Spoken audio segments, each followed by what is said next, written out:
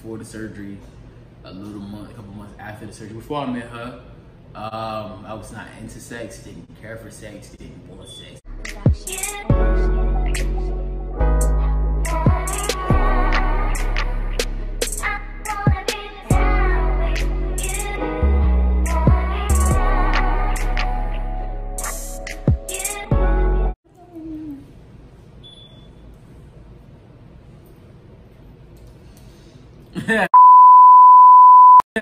Hey, how y'all doing? What is it like? So she came up with a name for y'all supporters, fans, whatever the case may be. She came up with the Andes. The Andes. You get it? Like Andersons. Andes. The Andes. So yeah, that might. Hey Andes! Let me know if y'all like that. If not, we can maybe remix it. But I think it'll stick. We need a name for the squad. So, you know, I think that'll do just fine, whatever the case may be. Oh my God, what is that? So what we doing today? So today we're gonna be doing a trans Q&A, or a trans man Q&A. So she's gonna ask me questions and I'm gonna be answering them all about the trans man and how everything works and how do you go about living your life as a trans man daily. So I think that's about it. Okay, so y'all, we're just gonna jump right into it.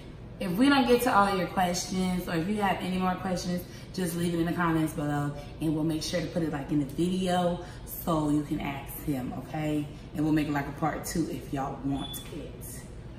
So the first question, Mr. Jonveair, is, does testosterone allow you to impregnate? Does testosterone allow you to impregnate a person with a uterus? Is it impregnate or does it Impregnate. It does impregnate. Impregnate. Impregnate? Impregnate. Okay, impregnate. Stop. Okay. Answer the question. Unfortunately, no, testosterone does not allow us to impregnate a female, a cis female, simply because, you know, we weren't born cis males, so we don't have the sperm to plant into a female. So no, the question is no. Hopefully that science does come later on in life, because I wouldn't mind doing that. So, you know, trying to have a couple babies running around with my DNA. Alright. How many is a couple? About a good 5, 10. Next question. Does hormones make you gay? Why are you like this? I don't, if you want me to be honest with you, I don't know if hormones make you gay. I don't know. I never heard a case of where hormones can change your sexuality. So in some cases it might be different. I'm not sure. Haven't really did much, you know, research on that one or thought much about it. But in my case, no, it didn't make me gay. I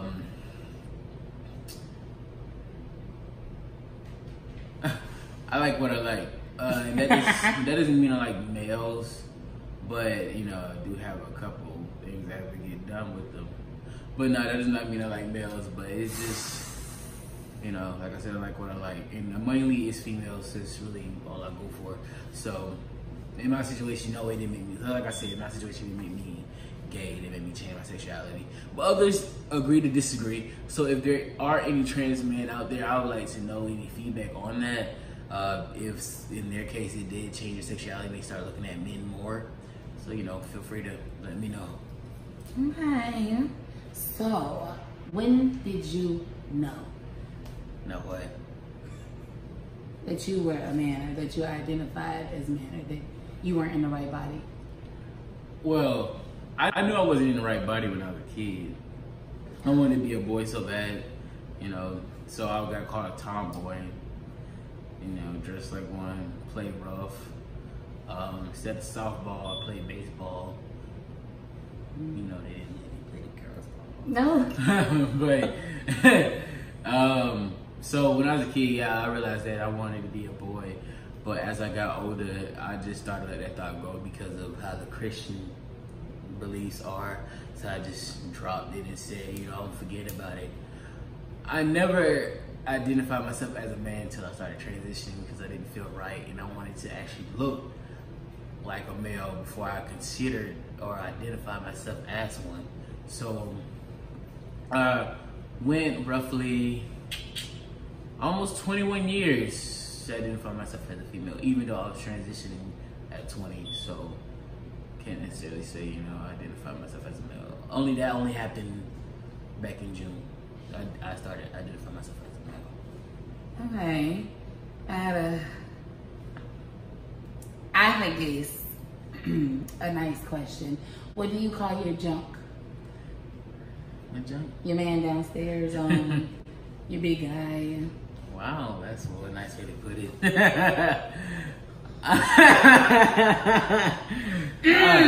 I call my junk Little Johnny, simply because he's a junior. Because, you know, I am Jonveair, he's Jonveair Jr. So, and as, I don't know if I discussed this already, but I did have bottom surgery. So by that, Little Johnny, I mean Little Johnny is a real penis, not a scrap on of any sort. No shade. Shade. Okay, next question. Sir, how do you have sex? I have sex. I have sex like a normal couple, like any regular heterosexual couple would have sex. Straight raw dog. So that's how we do it. It's really just normal sex, like a heterosexual couple, because that's what we are, a heterosexual couple. So yeah, I identify as pan, so we not just gonna be saying we heterosexuals in here, because sexuality is a spectrum anyway. You know what? I'm not gonna get into all that, but and guess what? I like pan pizza. Okay, I'm just gonna get that out there. Personal pan pizza. Go ahead. I'm over it and you. Next question. Do you like sex?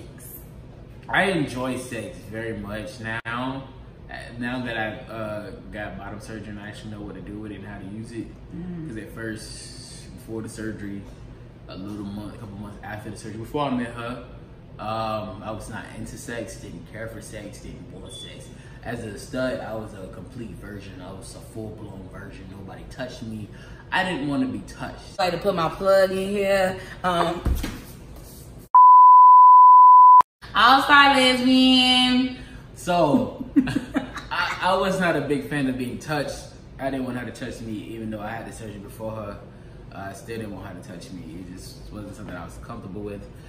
Even as a stud, sex wasn't a big factor to me. So, you know, but a couple months in, I got comfortable with her, so things changed, and of course she took something from me that I can't get back. I'm like short, bro. So, the moral of the story is, open up and let go. Huh? I'm gonna put that on. I'm gonna quote that when I edit this. Open up and let go. Okay, 3 more questions, you guys. So, did your family and friends accept your transition? Family and friends, I was transitioning with my best friend of 10 years, for my ex-best friend 10 years. So, you know, that's who I really came out to about my transition, and we were supposed to be transitioning together. Don't ask me about that situation. I might talk about it later on in life, but she's no longer transitioning, so she identifies as stud now. So, but as far as family, my friends, as far as family, my brothers, my sisters, they all accepted. My little sister, she came around finally. As far as my mother and my grandmother, they were highly upset and they did not accept it. You know, they saying you're such a beautiful girl. You know, why would you do that? And then, you know, the most hurtful thing they said to me, you're gonna be an ugly dude. Boy, was they wrong.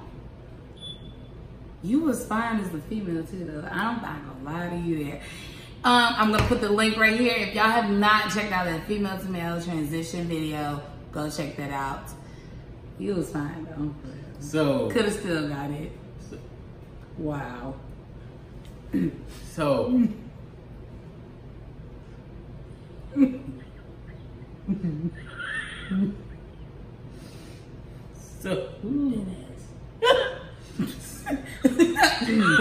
so they, you know, the day eventually came around and, you know, they accept me now, but, you know, they're still, you know, hard for the pronouns are still hard for them. And so I completely understand that, and I just let them ride on it, whatever the case may be. Those are the only two people I let slide with that pronoun stuff. So, and as far as my stepfather, don't care how he feels or whatever he has going on with his life. My real father, he accepted me, and, you know, he said I'm always gonna be his little girl, but on the outside, you know, I'm his son. So, you know, he didn't change his opinion or it felt different, treat me different. So, so, do you have penis envy, or are you ever jealous of cis men, people that were just born men? You ever get jealous? Before I had bottom surgery, I used to get jealous of a cis male having a penis because I couldn't have one and I wanted one so bad.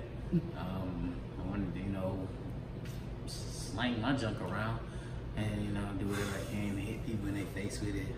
Like her, for instance. No. No. No. What? So I did have penis envy, but as far as now, I do not. I don't envy anyone and no guy because I have what you have. So can't really be jealous of something like that. So I'm a blessed individual. Okay. Okay, 2 more questions, y'all, for real. 2 more. Peace be upon you. Also, I'm Muslim, but okay, go ahead. Do you miss being a woman, being a girl? Do you miss anything about being a woman? I do not miss being a female. I don't. But the only part I do miss about being a female is that when I went to work, you know, I got treated as such, and I didn't have to do much work, okay? I didn't have to lift over 100-pound boxes, you know? But as far as, you know, anything else, I do not miss being a female. I enjoy being a male so much. It's like the greatest thing ever. It's literally became my blessing to even be able to transition, so no.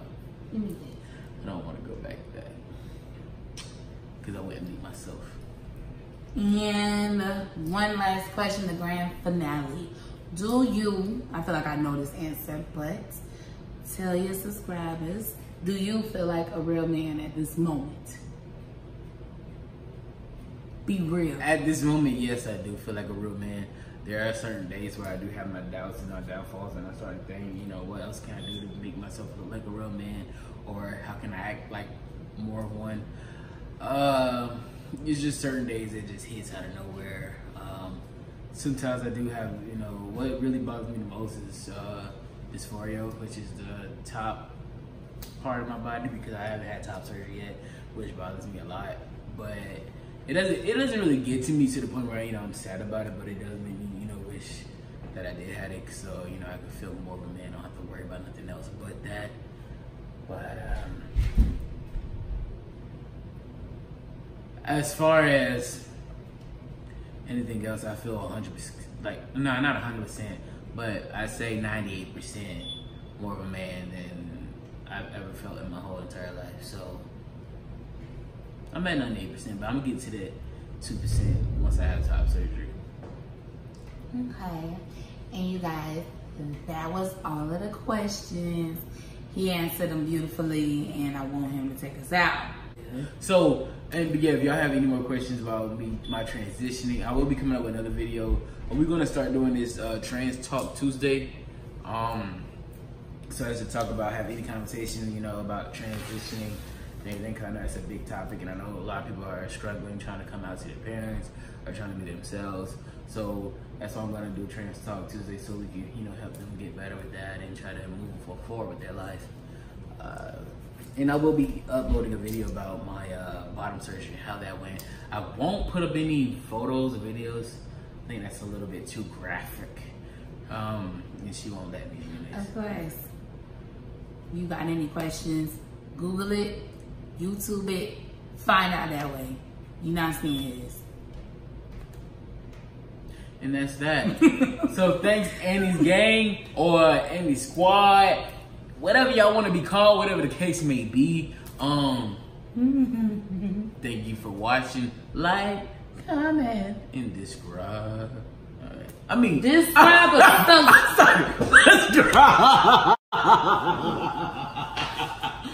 My fault. You gotta act like that. That is messed up. Whatever.